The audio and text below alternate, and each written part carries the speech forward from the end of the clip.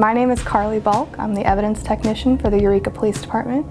I am the right hand of the detectives in the Criminal Investigations Division. I go with them to scenes, usually suspicious deaths or murders, sometimes sexual assaults or robberies.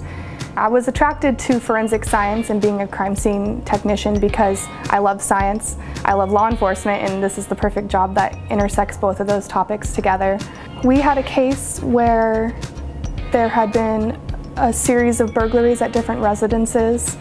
We ended up finding the property in the possession of a specific individual, but with burglaries, it's hard to prove that the person was actually in the home doing the burglary. A lot of times it gets changed to a possession of stolen property charge.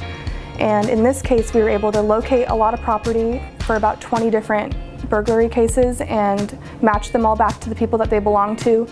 And the thing that really sealed the deal for that case was a fingerprint that was found on a flower pot in one of the victims' homes.